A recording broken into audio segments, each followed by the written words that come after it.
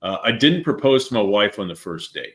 And the reason I'm telling you that is because good relationships in life take time. And that's not just good advice for your neighbors and your friends, but also for your investors and the people you do business with as well. So give more than you take from a relationship and be patient, and good things can come out of that. If you're a real estate investor and are wondering how to raise and leverage private money to make more profit on every deal, then you're in the right place.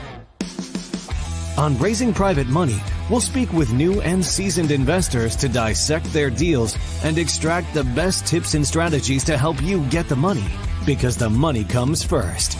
Now here's your host, Jay Conner. Welcome to another amazing episode of Raising Private Money.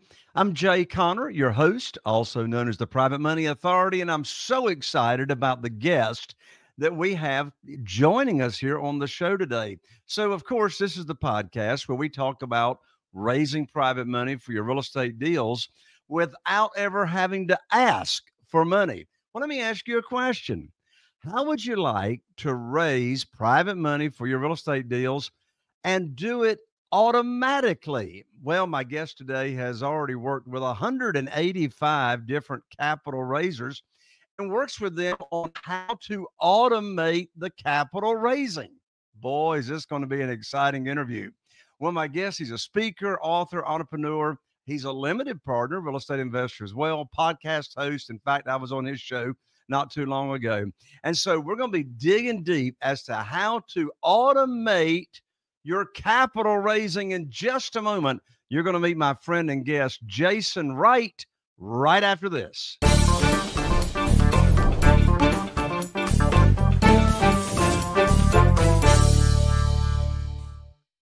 Well, Jason, welcome to the show. It's great to see you again. Good to see you as well. Thanks for having me, man. Absolutely. I can't wait to dive in, and my audience can't either. They can't wait to hear how in the world do you go about automating the capital raising process. So before you pull back the curtain and reveal the answer to that, how did you get into this area? I mean, you're a digital marketing automation expert. Yep. How did you get into this space? Yeah, kind of by accident, to be honest with you. So like you said, marketing automation is my focus and has been my focus for almost 9 years. And once upon a time, I did some work for a capital raiser. Didn't even really understand what that was at the time. And a while later, I met Hunter Thompson from Raise Masters as he was getting that going, and had the opportunity to meet more people in this niche.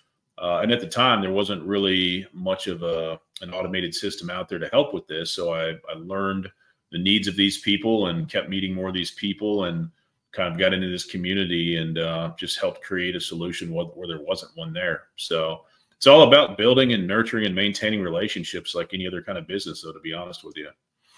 Right. So would you say of these 185 capital raisers that you've worked with, would you say they're raising capital more for commercial projects, or are they raising capital for single family homes, self-storage, all the above? What kind of asset classes? Yeah, all the above. I'm going to say the most common that you hear about are multifamily, self-storage, RV parks. I'm hearing more about single family here recently, which is interesting. I've heard almond farms. I've heard, car washes. You can syndicate about anything, hotel conversions. So there's all kinds of good stuff. So those are just a few popular examples for sure. Right. All the capital raising that I have done has been in the space, and I started raising capital back in February of 2009. And all the capital raising that I have done personally has been for single family houses. And the type of deals that I do, it's called one-offs. And what a one-off is, for those of you that are listening or watching to the show, a one-off is you have a private lender or maybe 2 or 3 private lenders that are funding and loaning money on a single family property. They each have their own promissory note, their own deed of trust or mortgage, but that is in contrast or opposed to a fund. So it sounds like Jason, most of your capital raisers that you work with, and it doesn't matter, it's all the same money. Yeah. Yeah, most of them have been raising money for their syndication and for their funds, right? Yeah, it was all you heard about 2 or 3 years ago. At least the people I worked with was syndications, but it's been a lot more common for people to use, whether it's SPV funds or fund to fund models. So you hear both, but like you say, it's really the same in that it's again building, maintaining, and kind of improving those relationships with your contacts, your investors. Yeah. Well, with all those capital raisers you've worked with, what's on the low end as far as the amount of money or funding they were looking to raise, and they used your automation process, Yeah. to the top end? Like, what's the high end that they've done? Yeah, I mean, I think the low end for people is, probably somewhere in the range of $500,000. As far as a year, what their goals are. And, a lot of these people may be, surgeons or lawyers or entrepreneurs for a main hustle. And they might do this kind of on the side. And then, other people that have bigger audiences, bigger lists, access to more deals, may do tens of millions of dollars a year. So it varies quite a bit. There's a lot of, one man and one woman shops out there trying to raise money. A lot of them got into the space passively at first, took an interest in trying to become a partner or a GP, and they're trying to raise money for deals because everybody gets tired of or runs out of their own money for stuff like this eventually. So, Oh, sure, sure. And when they're raising money and capital, they run out of their own, what I call warm market, their own yeah, connections. They go through their own network, and so I teach as well to my community how to grow that network very, very quickly. But let's get into what you're doing with all these capital raisers. So let's walk through the process. My first question is, where are these people? In other words, where, not where are the capital raisers? Where are the people? Where's the audience that is attracted into your marketing funnel to become private lenders or investors? So are you asking where the market is for the limited partners or the people that are my clients? So the limited partners. In other words, we Yeah, would call them in the single family house. They're private lenders. They're people that got it. have money that Got it. want to be passive investors. They don't want to, run the show. They just want to sit back and get nice rates of return, safely and securely. Yeah. So, if you look at social media as an example, I think anybody that any of us want to work with in that regard is on LinkedIn. So I think LinkedIn's key. People do a good job growing those audiences off of kind of all the major social platforms: YouTube, Facebook, Instagram, maybe even X as well. But LinkedIn is definitely key. Some people have surprisingly large networks of people that are accredited investors, and even if you don't need to be accredited, they've got good networks. If somebody is a plastic surgeon, as example, their network, they've got an advantage over somebody like me that doesn't have a network, personal network with a lot of people with money, a lot of my clients, but not before I got into that per se. So I think a lot of it's organic relationships. And then beyond that, if you look at social, LinkedIn is definitely king for sure. So does your automation process for helping a capital raiser raise money, Yeah. does your process rely on predominantly social networks and people that are on social? Yeah, great question. So we're really focused on what I would call the back end of the funnel. So what happens after people join your email list? We'll help you with strategy and things like that as far as traffic or getting in front of cold audiences. Could be online, could be in in-person events, etc. But once people join your list, that's really what we focus on, where that takes place. To be honest with you, there's no better traffic source, and you probably know this, than in person, right? If you're at an event and you happen to host that event, it doesn't get any better than that. So that's really good, but it's not scalable. It's not scalable like online is. So we really help take advantage of that new relationship once they get into your email list. So we call it the Okay, back. well let's start there. Let's assume that We already know how to get somebody on our list, right? Yeah. How to grow our list. So now they're on when we say list, you're talking about the email list, Yes. right? Yes. Okay. So would you say most of the marketing funnel that you provide or show is email copy that's written, or well, let me let you just walk through it. So Yeah. let's assume I've got my list. Okay, I've got my email list. Now I want you to work with me on talking to my list. Yep. What does that look like? Yep. So I'll back up a little bit, but I'll answer that question. So what we help people do is get more people onto your list. So if a normal capital raising website is going to have, an invest now form for people that are ready to go, might have a couple of lead magnets like ebooks, due diligence checklists, etc., value-based stuff, may have a contact form, newsletter form, stuff like that. We're going to help flow all those different paths into a pipeline focused on new investors. And, with any new relationship that we care about in life, we want to start talking to them right away and leading with value. So we're going to run them into an automation, kind of introduce people to you. You share your background, your wins, kind of why you do what you do, but we're not talking about investing yet, right? It's the dating phase, if you will. From there, we're going to flow them into another automation automatically, give them more education on what you're doing, why you're doing it, that type of thing. And then there is a call to action in that automation finally to book a call. So we're going to basically take the customer journey from a brand new person into your list and try to nurture each piece of that process. And those are just a few examples. Is all the communication with the people on your, prospective lenders, Yeah. is everybody on the list, is all the communication written copy, or is some of the communication video?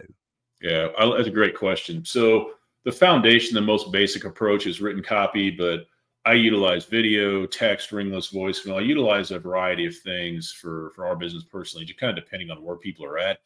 If you've got an audience like you do, or you've got your own, podcast and your own show, as well as I do, if you get people on your list, you want to encourage them to engage with you everywhere you are. And the beauty there is the email list that kind of goes into your CRM, so you can kind of see where everybody's at, is just the beginning. And you really want all of your marketing efforts to be helpful, educational, and part of that nurturing process. So you can just do copy if you want to, but there's a lot of other great options, like I've discussed: video, get them into your podcast audience, etc. That makes sense. So they come on the list. Now we're going to start marketing to them. Do you and your team, when you're working with a capital raiser, do you write the emails? Do you write the copy? So what we do is, it used to be me, and we would tell people to, modify the copy. And then this year we actually added another layer to that. We have you fill out a form to get your style, who you're targeting, these different questions answered. We take my style, we take your input, we run it through AI. So everybody gets their own email copy, subject lines, and then you still may tweak a bit, but everybody's copy is unique that way. Okay, well, that's good. So if I've got a friend or a competitor that's Yeah. also raising money, and we happen to have some of the same folks on our list, Yep. they're not going to be getting the same emails. No, and it's really interesting because people have such different styles as far as how they want their stuff to sound, and it can change it quite a bit. Like me, it doesn't matter if we have lunch today, we're talking now, I'm always the same everywhere. I would describe my style as unapologetically authentic, and that resonates with people, right? They know who they're dealing with. It's very polarizing. It either attracts them or repels them, and that's the point. So we encourage people to answer that form honestly, and it does create a very different experience from the consumer standpoint. Yep. Yeah, that makes sense, and that's very, very smart. How much time goes by? How many emails? How much time, generally speaking, from the time they get the very first email until the email is asking the reader to schedule a phone call? Just going off the top of my head, probably around a week, something like that. Okay. And here's the beauty about it. Since I built it all from scratch, so we built it in either active campaign or another program called Go High Level. The market kind of demanded high level, so we do it in either one. Yeah, I actually use Go High Level in my business. Okay, there you go. So we give people a great foundation, and what I remind them of is, hey, since I build this, any little piece of this can be modified. You might want to do this piece longer. Just tell me, and we'll make it longer. So it's a really nice, clean, moldable ball of clay, is how I describe it. But you know, once people start getting nurtured to book a call, let's say they don't do that, which is fine. They're going to end up on your main list anyway. And that's why it's so important to be sending out at least 2 newsletters a month. They're going to forget what you said, but they're going to remember they heard from you. That brand awareness piece is more important than ever, because every one of us get inundated with marketing stuff in every facet of our life every day. So I preach touch points over content, because people are going to forget what you said, because it's impossible to retain everything, but they'll remember they heard from you. So, right. So are they getting when they first come on the list, are they getting an email like every day? The first couple of days, and again, we're not selling anything. We're not telling them to book a call. We're just sharing our story. We call it a welcome series automation. So I just checked this last week for my business. The one I have now has been running about 3 years. My open rates for email 1, 2, and 3 are in the high 70s. Wow. That's Nobody knows. Very high. Very high. Nobody knows they're going to get it, right? Nobody opts into my welcome series, but I play into my favorite part about humanity, and that's curiosity. So I leave open loops at the end of my emails. They're like, what the heck is this guy talking about? And they want to keep going. So it is effective, but there's no trickery or anything like that. I'm just leading with value and telling my story, and gets people interested. Right. Of course, in my opinion, the most important part of an email is to get it opened. Yeah. And then, of course, to get it open, the only thing we've really got to work with predominantly is the subject line. Yeah. What advice would you give on crafting subject lines that gets the email opened? Yeah, it's a great question. And there's actually tools out there that you can pop in your subject line, and they'll give you a score on how likely it is to be open. I play into negativity. So it might be like, you're not going to believe this epic failure I had in my business recently. Stuff like that, where it's real, but it's about me. People sadly love to see that stuff. But again, curiosity is my favorite thing to play into. So in other words, they're up for a little break in their day to read about somebody else's pain. Yeah, because, you know, as an entrepreneur, the bad thing about social media is, for many people, it's just a highlight reel, right? And for many people, it's highlights that aren't even real. It's a fake highlight reel. So when there is somebody that comes along and is willing to go, hey, have you guys ever experienced this? I'm getting my butt kicked this year. They love it, because they're like, I'm not alone. It makes you very real. It's attractive to people. And that's, you know, if you go to the other extreme, why reality TV has such a big audience. People love to see in other people's drama, which is bad. So I'm obviously not saying do that, but I'm saying if you're real with your failures and your struggles, it's extremely powerful, and the open rates show that. That's an amazing statistic, Jason, that you're getting almost on average a 70% open rate on the emails. That's just unheard of. So congratulations on that. And of course, your clients are winning because of that. Speaking of your clients, I want to make sure that no one misses out that's listening and tuning into this episode on how to get in contact with you. So what is the best way for someone to contact you to learn more about your capital raising funnels and working with you and all that kind of good stuff? Yeah, so the main website is intentionallyinspirational.com. We do have a free 10-minute training for capital raisers to kind of go just a bit deeper in what we've talked about today. You can check that out at capitalraisingautomations.com. Check that out. Worst case scenario, you'll walk away from it with some fresh perspectives that you can take action on and recognize in your own business immediately. I love that URL, www.capitalraisingautomations.com. And you say that's a video training, right? Yeah, there's a 10-minute video training they can opt in and check out there and get a little bit more info about what we're talking about today. Okay, excellent. So that's capitalraisingautomations.com. Your other URL is www.intentionallyinspirational.com. Now, Yep. what's that URL about? Intentionallyinspirational.com. So that's the name of our business. That's our home base where you can see not only the other one, but everything else we're into. Okay. Well, tell us a little bit about, in addition to working with capital raisers, what other Yeah. types of marketing funnels do you create? Yep. So we do lead gen. We call it a kind of a full stack marketing for companies as well that need that. So Facebook ads, we can build the landing pages for funnels, and of course the whole back end as well.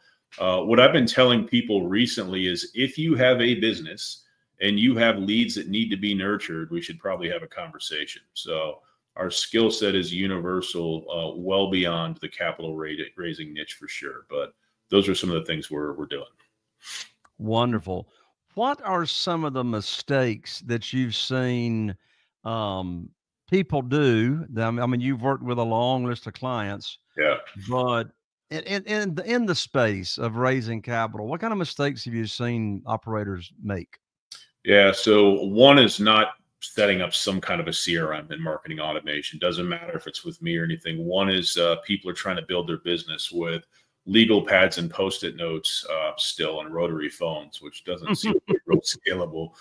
The other thing is people, when they're new with capital raising, they go into it trying to sell, right? Trying to sell $50,000 and $100,000 investment opportunities for strangers. And it's like, I'm a passive investor. Like, I want to sit down and have a meal with you and a cigar and a bourbon and figure out who I'm really dealing with face to face. But if I don't know you, I'm not going to invest 50 grand in your great deal under any circumstance. So their approach is wrong. They're looking to sell instead of looking to build relationships.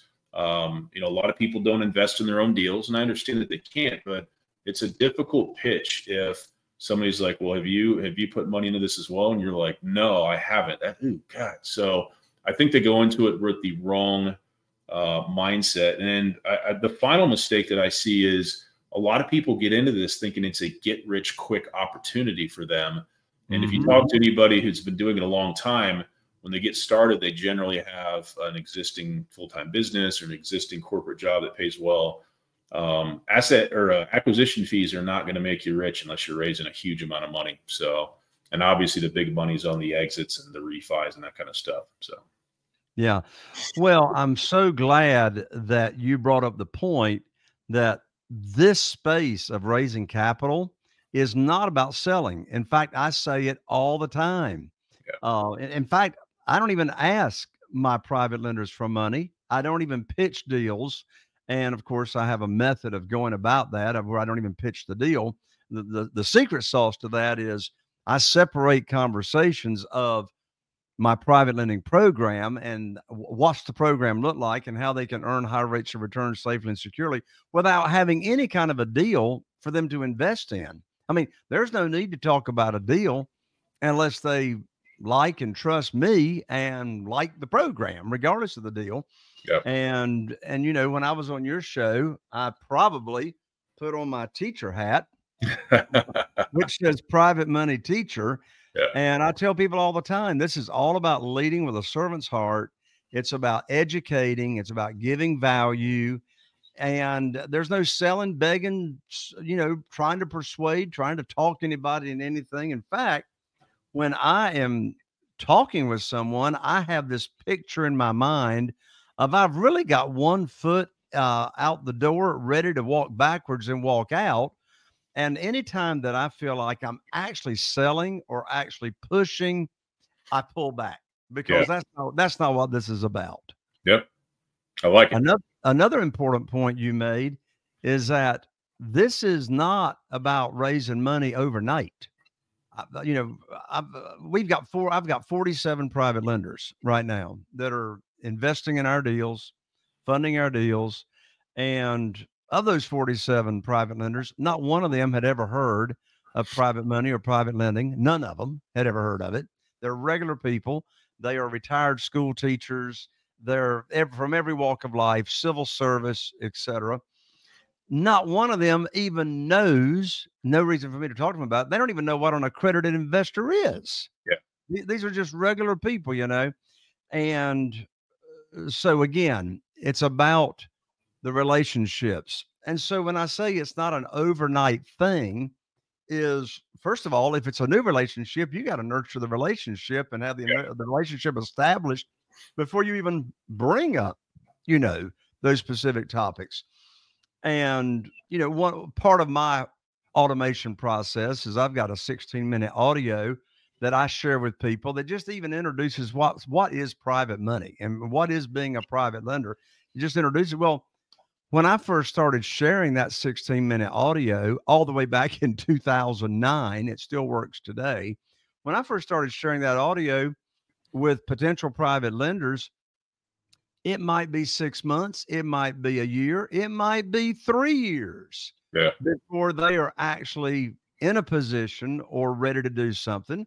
But then it might be in less than a month. So it's just all over the place as far as how quickly, people take action and actually, come on board with you. Yep. So anyway, I'm so glad that first of all, you had me on your show. By the way, tell our audience about your show. Yeah, so I have a podcast as well called Real Estate Investor Marketing Stories.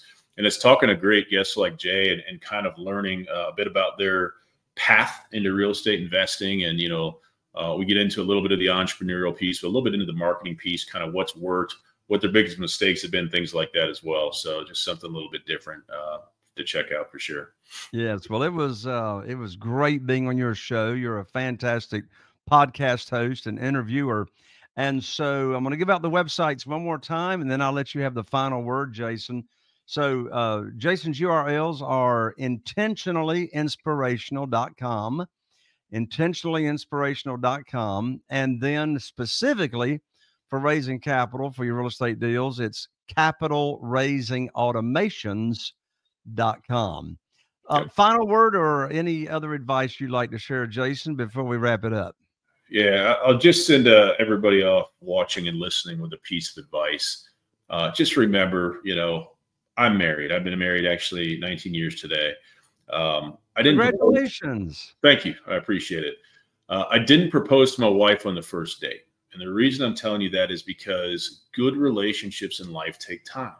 And that's not just good advice for your neighbors and your friends, but also for your investors and the people you do business with as well. So give more than you take from a relationship and be patient, and good things can come out of that. Wonderful advice. Jason, thank you so much for taking the time to join me on the show. No problem. Thanks for having me. You got it. There you have it. Another amazing episode of Raising Private Money. I'm so glad you decided to join us, and I'll be looking forward to seeing you right here on the next episode of Raising Private Money. Are you feeling inspired by the knowledge you gained in this episode? Then head over to jconner.com/moneyguide. That's jconner.com/moneyguide and download your free guide that shares 7 reasons why private money will skyrocket your real estate investing business right now. Again, that's jconner.com/moneyguide to get your free guide. We'll see you next time on Raising Private Money with Jay Conner.